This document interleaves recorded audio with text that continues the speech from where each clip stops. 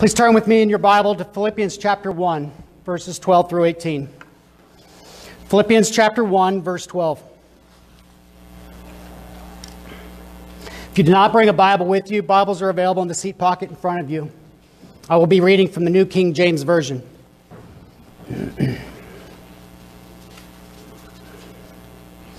But I want you to know, brethren, that the things which happened to me have actually turned out for the furtherance of the gospel, so that it has become evident in the whole palace guard and to all the rest that my chains are in Christ. And most of the brethren in the Lord, having become confident by my chains, are much more bold to speak the word without fear. Some indeed preach Christ, even from envy and strife, and some also from goodwill. The former preach Christ from self-ambition, not sincerely, supposing to add affliction to my chains, but the latter out of love. Knowing that I am appointed for the defense of the gospel. What then? Only in that every way, whether in pretense or in truth, Christ is preached, and in this I rejoice, yes, and will continue to rejoice. Let us pray. Father, I thank you for giving us this day to come together in corporate worship to glorify you. I thank you for the tremendous opportunity that you have blessed me with today. The opportunity to serve you, to serve your people, and to advance the good news of your Son, Christ Jesus. I pray, Father, that the Holy Spirit will take hold of my heart and guide me in your choice of words, so that they are in line with your will, they will exalt you, and they are delivered in such a way that we all feel the pleasure and power of your presence. In Jesus' name I pray, amen. Amen. Please be seated. Are you good?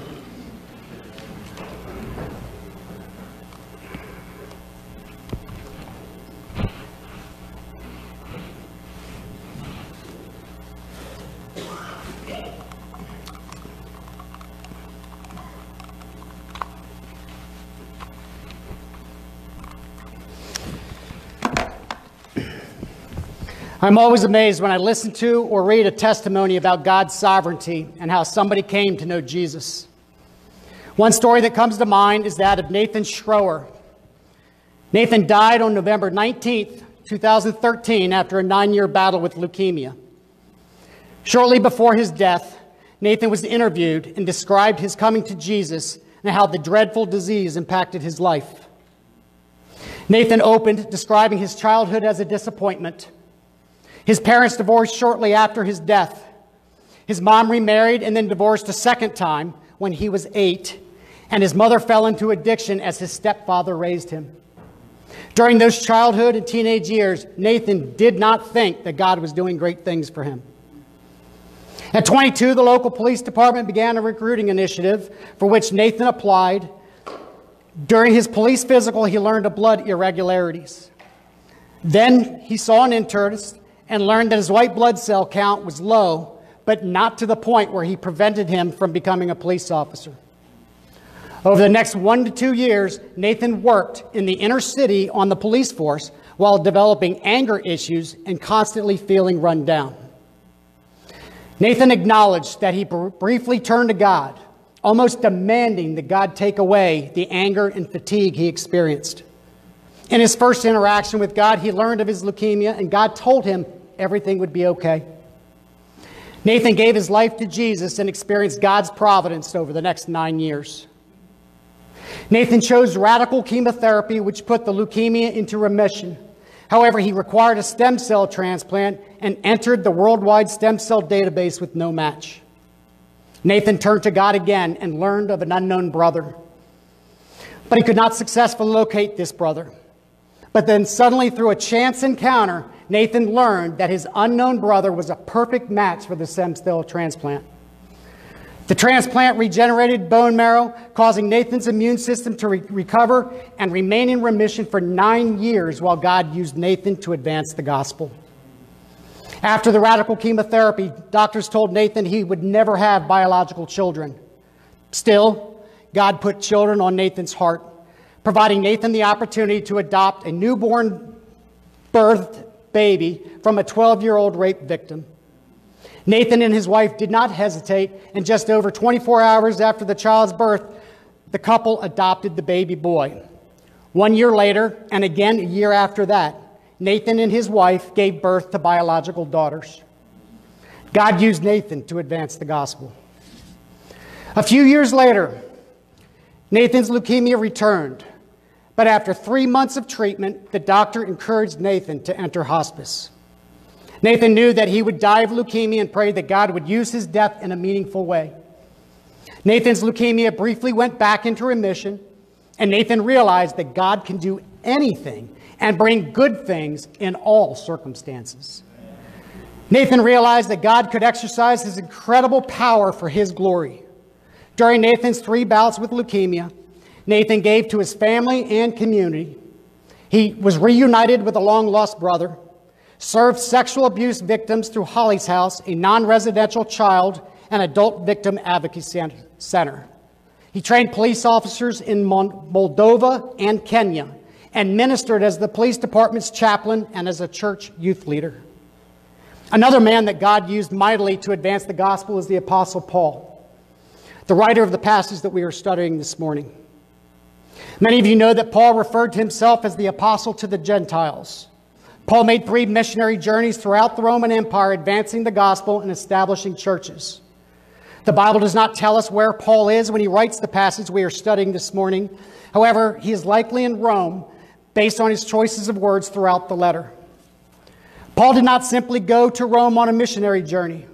Paul's arrival to Rome involved an unusual route beginning in Jerusalem after Paul completed his 3 missionary journeys. While in Jerusalem, Paul had an altercation with religious leaders, was arrested, imprisoned, and according to Acts chapter 23, verse 11, received a message from Christ that he would testify in Rome. Paul's arrest is just the beginning of this story. As Paul states in verse 12 of this morning's text, the things that happened to me. Throughout Paul's missionary journeys and now his arrest and imprisonment, Paul dealt with numerous afflictions during his travels. God used Paul's trials and people's response to his trials to advance the gospel. Many here today, or perhaps watching or listening online, are dealing with trials. Some may be living with the consequences of broken relationships or struggling through substance abuse. Others may be grieving through the emotional distress and depression of a lost spouse, parent, sibling, children, or best friend. Some may be suffering under the pain or fear of a physical disease, such as heart disease, cancer, stroke, Alzheimer's, diabetes, or some other rare disease. Some may have that feeling of disappointment like Nathan Schroer during childhood, or perhaps be confused or even angry at God for allowing these afflictions to happen. The Apostle Paul may have felt the same way or asked the same questions. However, God carried Paul through his trials of beatings and imprisonments, and I am confident that he can carry you through the pain that you are feeling today. Amen. God is sovereign and uses all things to advance the gospel, including the trials we endure every day. You can be sure God will not waste our trials. He uses all things to bring the good news of Jesus to those who are in pain. The good news of Jesus offers hope and will remove the chains that bind us, providing eternal freedom and pain relief. Paul's letter to the church at Philippi advances the gospel and shares that God is sovereign and that our trials are not in vain. What effects do trials have on you? How do you advance or receive the gospel when in or observing these trials? This morning's passage answers those questions. Paul speaks to how God uses trials and people's reactions to trials to advance the gospel. Paul uses the statement, "I want you to know." It introduces a statement of utmost importance to his writing. It is not simply a statement of status or an update to current events. Paul wants the church in Philippi to know the importance of his condition and what has happened to him. Paul tells us in the passage that his imprisonment was far from being a negative experience. Verse 12, "But I want you to know, brethren, that the things which happened to me have actually turned out for the furtherance of the gospel. Paul is not dwelling on his circumstances. He continues to share the gospel, and in doing so, those that hear it learn that he is imprisoned for Christ and not for a crime. Verse 13, so that it has become evident to the whole palace guard and to all the rest that my chains are in Christ. Paul became intimately familiar with Rome's elite guard over 4 years, especially while imprisoned in Rome. The guard knew that he was imprisoned for Jesus and not for a crime. We can find the specifics of what has happened to Paul in the book of Acts, beginning in chapter 21. Luke describes Paul worshiping in the temple during Pentecost in Jerusalem and accused of bringing Greeks into the temple. Of course, Paul did not do this, but the Jews were upset. A crowd grabbed him, drug him from the temple, and beat him. Had it not been for Roman authorities, Paul may have died from that beating. Paul was bound in chains and thrown into prison. But while in prison, he learned of a plot by the Sanhedrin, Jerusalem's religious council, to kill him. Subsequently, Roman authorities transported Paul in the middle of the night to Caesarea, where he remained in prison for the next 2 years. While in Caesarea, Paul appeared before 2 Roman governors, Felix and Festus, and King Agrippa, the king of Judea. More importantly, Paul had the opportunity to share Jesus with Felix and his wife Drusilla, King Agrippa, and Bernice, the king's daughter. Rather than simply releasing Paul, Festus offered to hold a trial in Jerusalem. Paul declined, using his status as a Roman citizen, and he appealed his situation to Caesar. Before Paul deported for Rome, King Agrippa acknowledged that Paul had done nothing that deserves death or imprisonment. Because of Paul's appeal to Caesar, Roman authorities put Paul aboard a ship and sent him to Rome. Paul became shipwrecked for the winter in Malta and then snake-bitten before continuing to Rome in the spring. Once Paul arrived in Rome, he remained under house arrest for another 2 years. During this time, he was chained around the clock to Roman palace guards and most likely wrote the letters to the churches in Ephesus, Philippi, Colossus, and his friend Philemon. Indeed, the men chained to Paul for those 2 years heard the gospel as Paul preached and wrote his letters. Remarkably, only 30 or 35 years before Paul's time in Rome, Jesus told his disciples of the opportunities they would have and how they should react when they present themselves. In Matthew chapter 10, verses 16 to 20, Jesus speaks of persecution, but reminds us that the Holy Spirit will give us the right words to be his witness. Jesus also told his disciples that they would be delivered to councils, scourged, and brought before governors and kings for his sake. Jesus spoke of what would happen to Paul. Paul knew it, and he used the opportunity to advance the gospel. However, even knowing his calling, Paul likely dealt with uncertainty related to his beatings and imprisonment. So what would give Paul the comfort to endure such trials while fulfilling his calling? We find the answer to that in the Psalms, a psalm of trust that Paul was likely very familiar. Please turn with me to Psalm 16.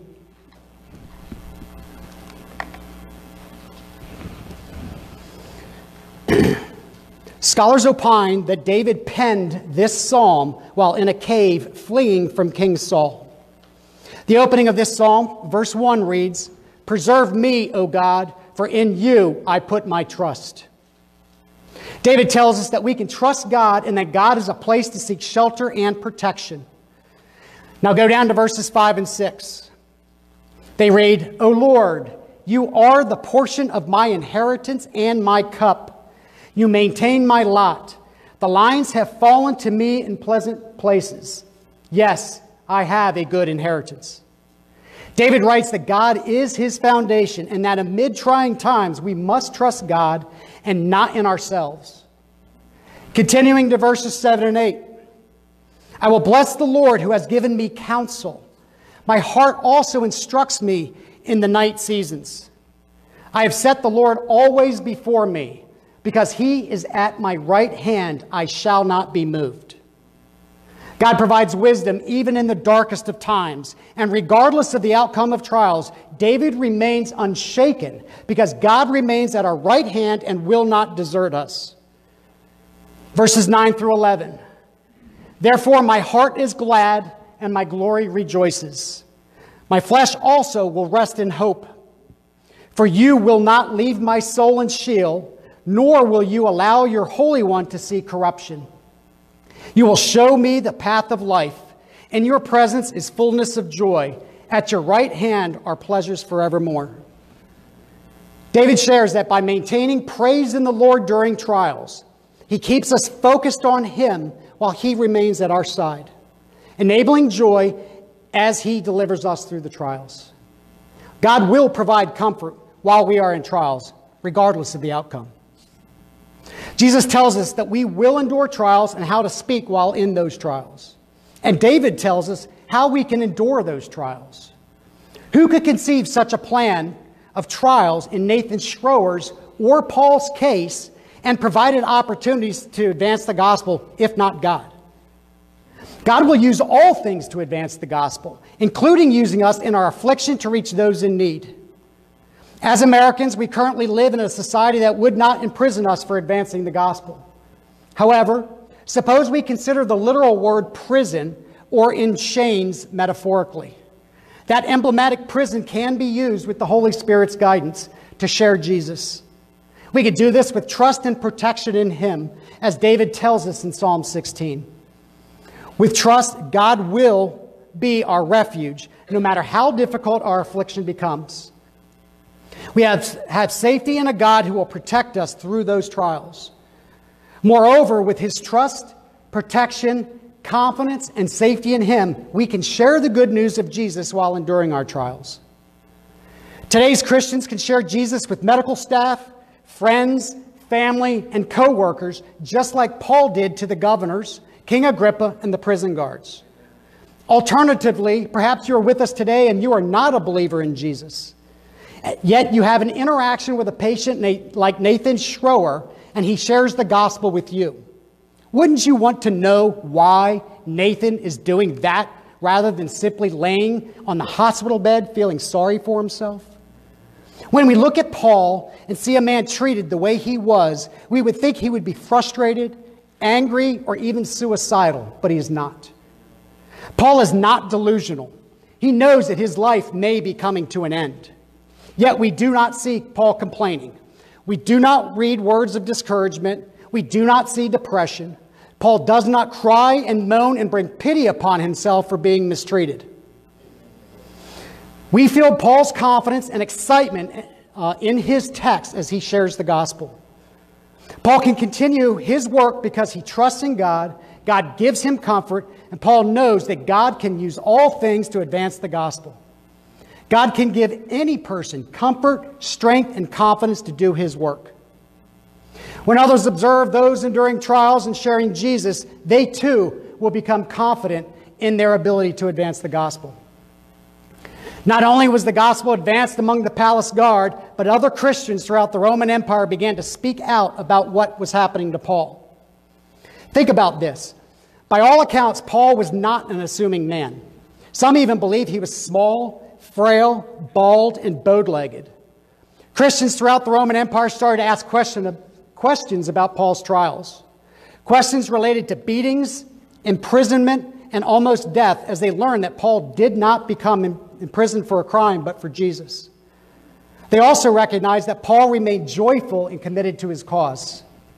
Seeing or hearing about this small, fragile, unassuming man go through the trials that he endured for Christ, and doing it with joy, created extraordinary confidence to most within the church. Christians thought that if that guy can do it in Caesar's palace, I can surely do it here in Rome, Philippi, or Ephesus. Most Christians throughout the Roman Empire began to realize that by trusting in the Lord, verse 14, they proclaimed Christ boldly, without fear, and with love and goodwill, verses 15 and 16, or 15 and 17, depending upon your translation. The first century Roman Empire was not that different than 21st century America. Christians were shunned, harassed, and mistreated. It was not easy to speak about Christ, but they did it because they became emboldened by Paul's circumstances and his ability to advance the gospel through trials. Although it can be challenging here in the United States to advance the gospel, it is even more difficult in many countries worldwide. Take, for instance, Muslim countries like Egypt. A 2018 article in the Christian Post shared reports from Christian leaders in Egypt that large numbers of Egyptians were coming to Christ despite church bombings and other trials that Egyptian Christians endured. In one incident in 2017, twin bombings on Palm Sunday left 45 people dead and 126 injured. An associate pastor at the Evangelical Church in Cairo stated, "The mood is very good amongst Christians who are living in Egypt. Not because the situation is good or bad. That is not the reason. We have two kinds of news. Earthly news, which is very ugly, very discouraging. And I think in the West, you get only the earthly news, a bombing here or there." The pastor continued, "But there is heavenly news. We know what is going on spiritually. We see things that not everybody is seeing. We see things you are not hearing. We see the multitude coming to the knowledge of Christ from every background. So this brings us joy." Believers in Egypt know that attacks by the Islamic State or other extremists can happen at any time. They react by simply increasing security as best they can, and they trust in God, just as David did in Psalm 16. David Curie, president of Open Doors USA, a nonprofit organization supporting persecuted believers in more than 60 countries, referenced an April 2017 video following the bombings of Egyptian Christians enthusiastically chanting the Nicene Creed, a widely known Christian statement of belief. Curry stated that despite the pain and shock, Coptic Christians are an inspiring group that stands firm in their faith and shows the love of Jesus in the face of opposition. The Egyptian Christians have a renewed confidence in the gospel message and share that message with those in need. The writer of Hebrews tells us in Hebrews chapter 10, verses 35 and 36, that when with Jesus we gain confidence and can persevere. The same writer also tells us in Hebrews chapter 13, verse 6, that the Lord is our helper and we shall not fear. What can man do to me? Likewise, Paul writes to Timothy in 2 Timothy chapter 1, verse 7, that God gives us the power of love and sound mind and not a spirit of fear. In the Old Testament, Jeremiah writes in chapter 17, verse 7, "Blessed is the man who trusts in the Lord." And Joshua writes in chapter 1, verse 9, that God commands us to be strong and of good courage, to not be afraid and dismayed, and the Lord our God is with us wherever we go. Paul endured trials on his way to and in Rome, and Christians throughout the Roman Empire responded boldly, and they brought others to Christ. Likewise, Egyptian Christians endured trials and responded boldly, bringing Egyptians to Christ. There are no conceivable situations that prevent sharing the gospel. God is sovereign and uses trials to open doors, to get people talking, and to advance the gospel and reach those in need. Jesus endured trials for us. He was beaten and hung on a cross for our sins. God tells us throughout his word that we can be bold in witnessing what he endured for us and confident in what his trials will bring us in this life and eternally. Jesus tells us in Acts chapter 1, verse 8, that we received power when the Holy Spirit came upon us to be his witness locally, regionally, nationally, and internationally. We will endure or observe others endure circumstances that can be used to share the gospel if we are willing to make ourselves available to the Lord and allow him to work through us to advance the gospel and reach those in need.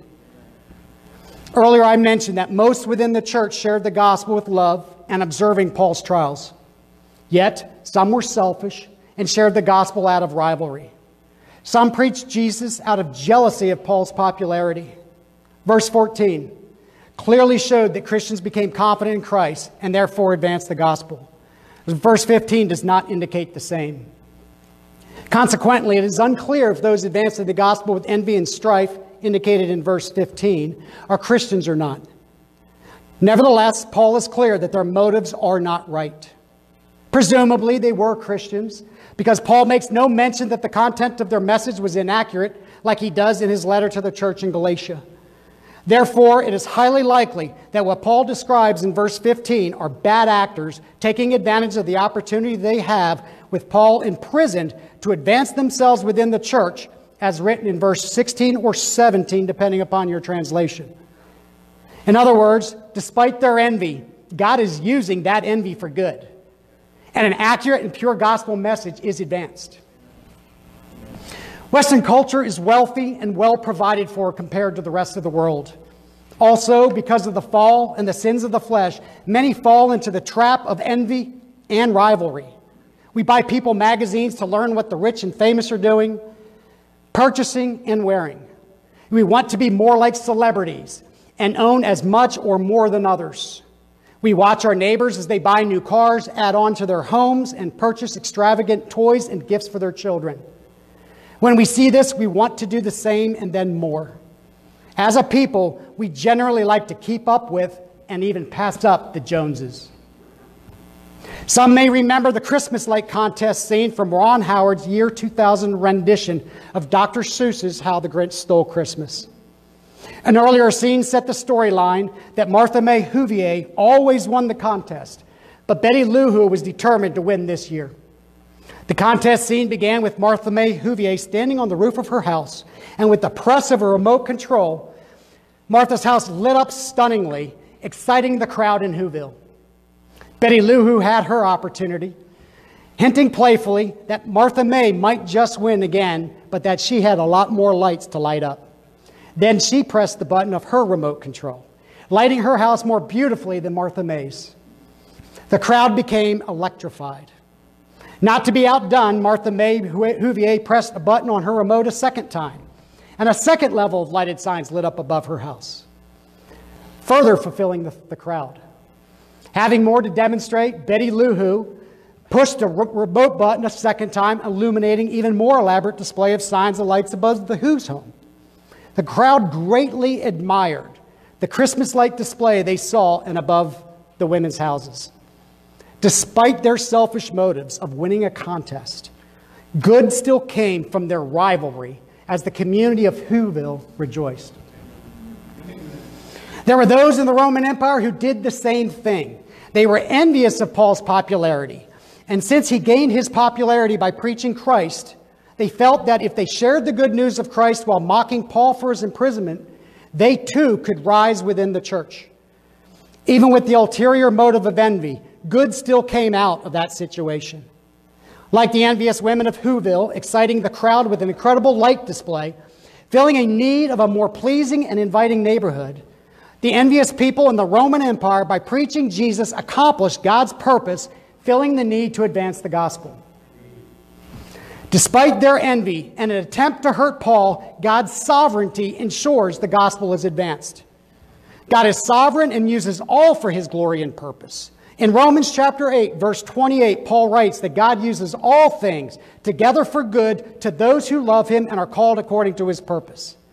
Solomon writes in Proverbs chapter 19, verse 21, that a person makes plans in his heart, but God's purpose prevails. Genesis chapter 50, verse 20 tells us that people may do things for evil reasons, but God will mean it for good and to save many people. God will use all things, including envy and selfishness, to advance the gospel. Selfishness comes from a person wanting to place their interest above the interest of others. Indeed, God included this verse so that we remain mindful of our selfish tendencies to get ahead. Paul tells us in Philippians chapter 2, verses 3 and 4, do nothing from selfish ambition or conceit, but to look to the interest of others. Nevertheless, even if we do, God is sovereign and uses all for his good and his glory. Likewise, we should be cautious about judging others. Sometimes we may see those sharing the gospel and suspect motives are not pure. However, we should be cautious because we do not know their hearts. We do not know their motives. Jeremiah tells us in chapter 17, verse 9, that the heart is deceitful and desperately wicked, but only the Lord knows the heart. Accordingly, it is not for us to judge and Paul suggests that in the closing verse of this passage. Although some were gaining temporarily at the opportunity to capitalize on Paul's affliction, Paul states in verse 18 that it does not matter how Christ is advanced, whether it is his trials, those who grow confidence in his trials, or those trying to capitalize on his trials. It does not matter as long as the good news of Jesus is shared, and Paul was exuberant about it. Paul concedes his judgment, acknowledging that all that matters is the gospel's advancement. Paul is thankful that the gospel is preached and spread throughout the Roman Empire. Paul's choice to ignore those with impure motives is reminiscent of Andrew Bonar's very own admission of envy. The Scottish preacher wrote a diary entry that, quote, "This day, 20 years ago, I preached for the first time as an ordained minister. It was amazing that the Lord has spared me and used me at all. I have no reason to wonder that he used others far more than he does me. Yet envy is my hurt, and today I have been seeking grace to rejoice exceedingly over the usefulness of others, even where it casts me into the shade. Lord, take away this envy from me." Although Bonar was seeking God's grace for his envy, Bonar rejoiced that the gospel is being advanced. Pastor Randy shared the message, "Trusting in God When We Don't Understand," 3 weeks ago. A message of a woman named Naomi who called herself bitter for the trials that she endured. Still, God used Naomi's trials in his plan to save the world. Brendan shared the message to die is gain several weeks before that. Paul wrote those very words in Philippians chapter 1, verse 21, just 3 verses after the passage we are studying today. Although dying was Paul's preference, according to verses 24 and 25 in Philippians chapter 1, Paul acknowledges his calling to serve others and help them grow in their faith. Paul knew he had a mission for God, the same mission every one of us has. The Great Commandment and the Great Commission and Paul's way of loving God and neighbors were bridging Gentiles, people like you and me, to Jesus through 3 missionary journeys and imprisonment from Jerusalem to Rome. As Brendan stated several weeks ago, we are not to store up ourselves, but to store up for heaven. Paul did this by establishing churches throughout the Roman Empire despite the persecution he endured. Paul's motivation was to share Jesus, not where Christ had already been and understood, but where the preaching of Christ had not occurred. And Paul was thrilled that others picked up the torch and advanced the gospel despite his imprisonment. We should be too. Verse 18, what then? Only that in every way, whether in pretense or in truth, Christ is preached. And in this I rejoice, yes, and will rejoice. This verse closes the entire passage well, in that there are no imaginable circumstances that God cannot use as an opportunity to advance the gospel. The Lord will use your circumstances to open doors to others to hear the good news of Jesus, and they can observe us and how we are handling those trials. God will use those who observe our trials to advance the gospel beyond our sphere of influence. And for that, we can be thankful and rejoice that God is sovereign and uses all things to advance the gospel and reach those in need. We can celebrate that God will advance the good news of Jesus, and the mechanism that it is advanced does not matter. Whether through our own trials, observations of others' trials, or even out of envy, God is sovereign, uses all things for good, and we can rejoice in that. Paul endured trials, and God used those trials to advance the gospel rapidly. Imagine being in chains, like Paul, and speaking to the person we are chained to about Jesus. It does not have to be physical chains. Perhaps it is a hospital bed with an opportunity to share Jesus with a nurse or doctor. Maybe we are in a dull or even stressful job with the opportunity to share Jesus with a coworker. Or perhaps we're in the home and able to share Jesus with a spouse or child. Imagine being a Christian in Egypt and allowing God to use us to lead multitudes to Christ. Or, like Christian and Baye, thrown in prison in Saudi Arabia for evangelizing. An article published in 2003, shortly after the deportation of Christian, captures his story. Christian Mbaye left his home in Eastern Africa, seeking employment as a tailor in Saudi Arabia. After spending 15 years in the country, in 2003, Christian was detained for witnessing his Christian faith.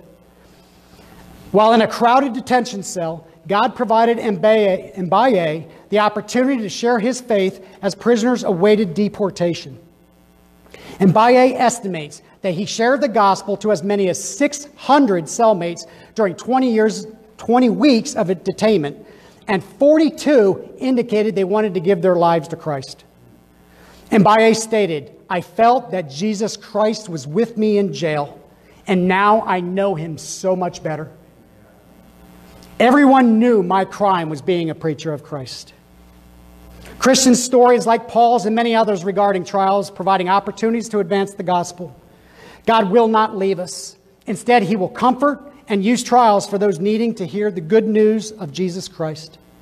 In this morning's passage, we learned how God orchestrated Paul's journeys so that through his trials, Paul could share the gospel with governors, kings, and prison guards. We learned that when others observed Paul's trials, they gained confidence in the Lord, and the Lord gave them the confidence to advance the gospel. We learned that God used those and their self-ambition to advance the gospel. I spoke of 3 other examples of how God uses trials to advance the gospel. And for that, we can rejoice that the good news of Jesus Christ is advanced. People often ask, why do bad things happen to seemingly good people? In the fall, Adam and Eve chose to be God, and our Heavenly Father allowed it. He gave us the reins of our lives, the environment, disease, relationships, and dominion over the earth. We have failed in keeping the world free from illness, disaster, and hate.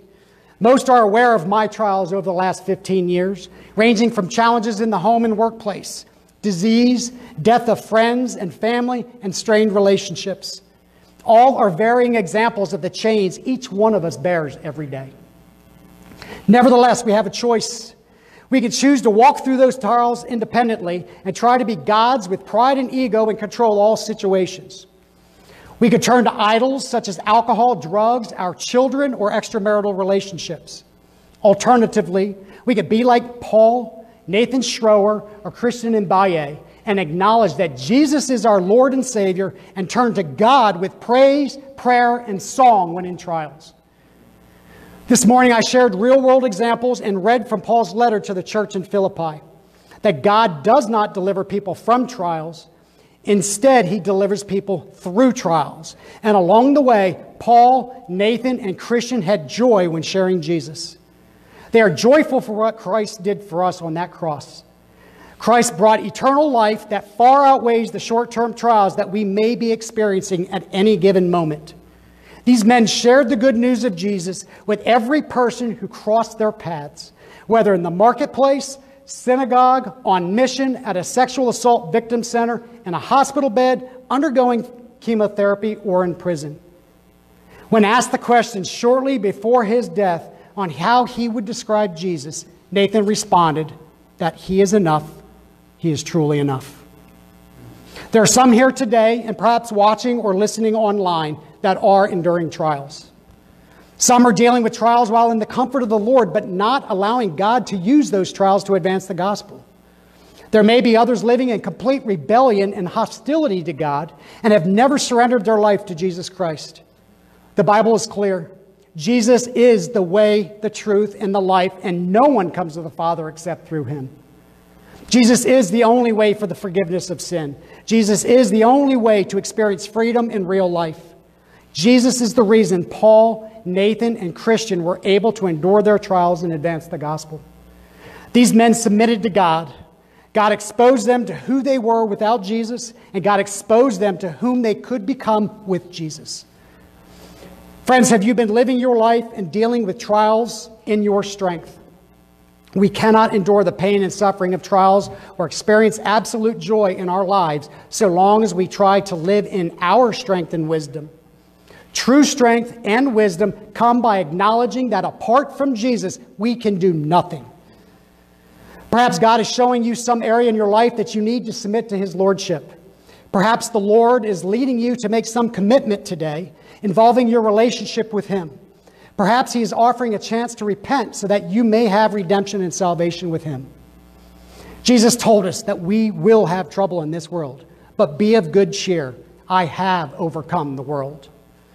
Like Paul, Nathan, and Christian, God carries me through my trials every day while exposing me to testimonies such as theirs. And for had He not, I would not be confidently, joyfully, enthusiastically in this pulpit today advancing the gospel that Jesus has overcome the world. Friends, the choice is yours. God will advance the gospel. Will you submit to Him and allow Him to carry you through your trials?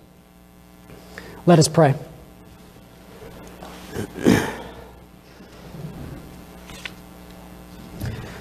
Father God, I thank You for this gathering and this opportunity to exalt You. I thank You for reminding us through Your word that You are in control of all situations.